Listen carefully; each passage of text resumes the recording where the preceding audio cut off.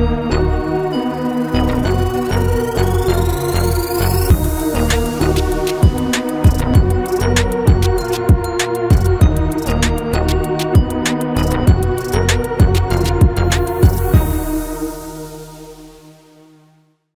are a single mother.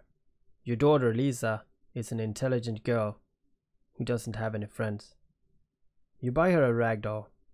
Soon Lisa will claim that the doll can talk, and this is just the beginning of your nightmare. As a single mother, you know how hard it is to look after a 13-year-old girl. Hard, but still joyful. Her presence gives you all the strength you need. Her name is Lisa. She's a shy girl. She doesn't talk much. You got divorced 3 years ago because he cheated on you with his secretary.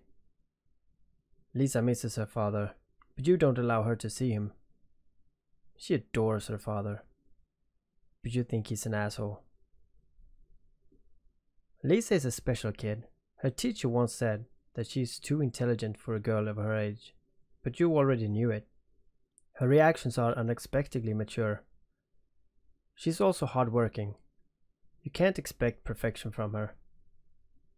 Her teacher told you that you must take Lisa to a psychiatrist. You will do it soon. She's a lovely girl.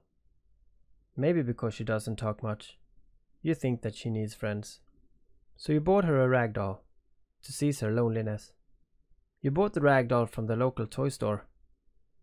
Not an expensive toy, nothing too fancy. Lisa might still like it. You know that expense doesn't make Lisa happier. The doll is a girl with big blue eyes and curly black hair. She has a wide grin that you can call friendly. Her dress is red, matching her shoes. She also has eyebrows. The unnamed doll waits for her new owner in the kid's bedroom. You haven't brought Lisa home from school yet. It's Friday, not a sunny day. The sky is covered with grey clouds. You are driving your car. Lisa sits on the next seat. The seat belts are worn tight. She looks from the window blankly, without any expression on her face. You remember that the math exam results were going to be announced today. I bought you a rag doll today. Oh, that's nice. Thank you, she said. There isn't any excitement in her voice. You finally arrive at home. The doll is in your bedroom, Lisa, you tell her. She climbs up the stairs slowly. Apparently she isn't so excited about the doll. You follow her up to the bedroom. She picks up the doll that's on her bed. I will think of a nice name, Lisa says. But I got homework to do first. Play come after study. Yes, study. So you leave Lisa alone in her room.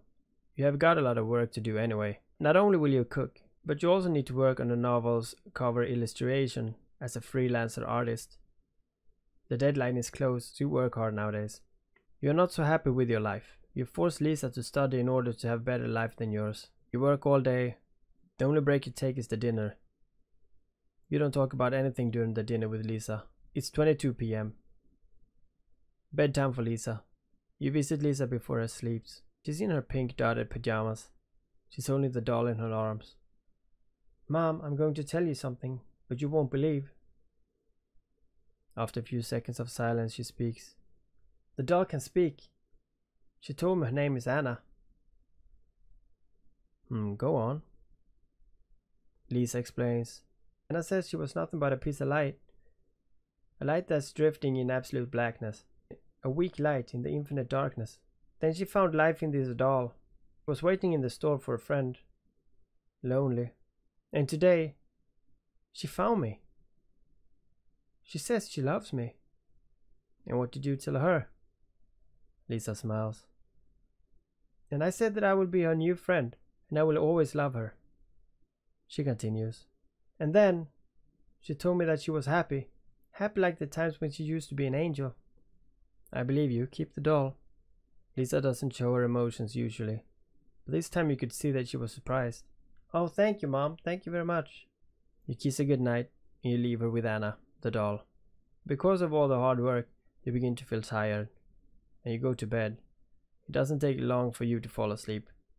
A few hours later, you wake up to the sound coming from the outside. You hear hysterical laughter coming from the garden. They belong to a girl, specifically Lisa's.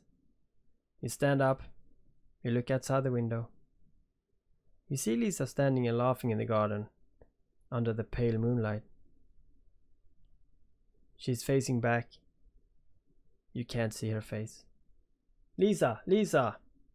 You shout out, but she can't hear you. Or she doesn't care. Either way, she continues laughing, and you have got nothing to do but go near her. You climb down nervously. You wear your shoes and walk to the garden. Lisa doesn't react to your presence.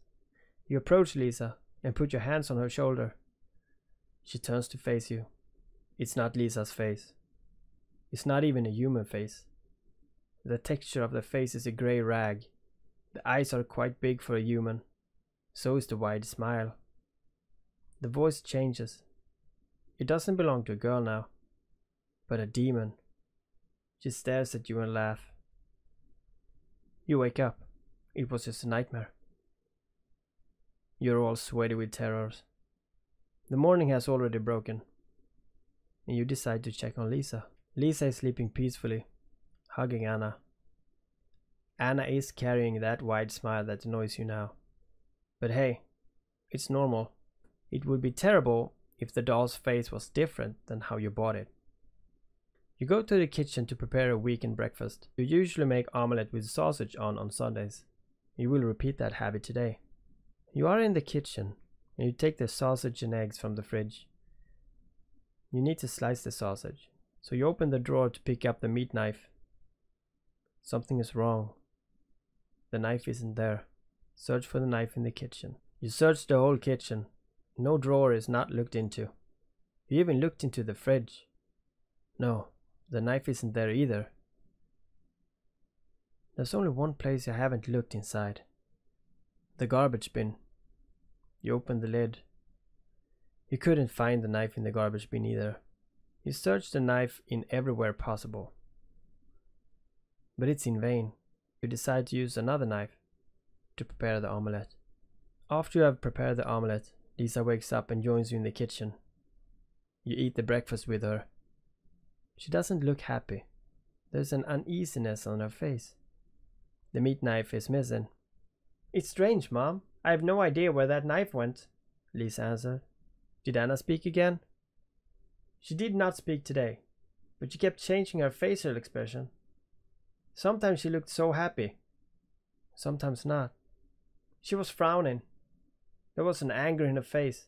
I can't understand her. Lisa continues eating her breakfast. You have to study today. Lisa signed. This is Saturday, but okay, Mom. I will work hard and be better. Then she looked away. She might be hiding her thoughts. She was not such a vocal girl. The breakfast is over. I need to study math, says Lisa, then climbs up to her bedroom. You also need to work on the novel cover. You're both busy now. As you work on the cover, you hear screams from Lisa's room. You rush to her room. You find Lisa standing and breathing in panic. Her arms are full of stitches. She did it! Lisa screams, showing her heavily wounded arms as the blood leaks down to the floor. She jumped and ran away. Lisa pointed to the open window. You look outside. You can't see any running dolls there. Maybe because she ran away. Or is it too dark outside? Or Lisa is lying. I won't allow her to harm you, Lisa. You crouch and hug Lisa. As she cries, I know how hard it is for you to believe me now. Thank you for believing me. But please, I want to stay alone. I know that she won't come back. You let her stay alone in her room, after closing the windows and locking the door. You make sure that no doll can trespass. You get into your own bedroom, next to Lisa's room, so you can hear her in case she needs you.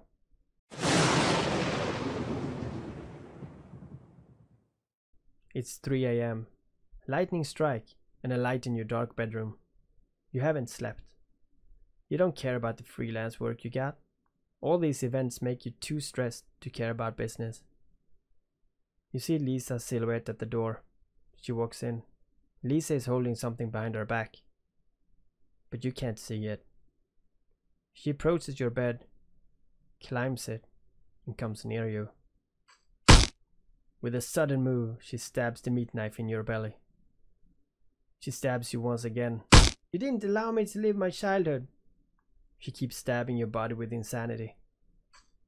I hate you, Mom, I hate you. These are the final words you hear as your own daughter repeatedly stabs you and commits matricide. The end.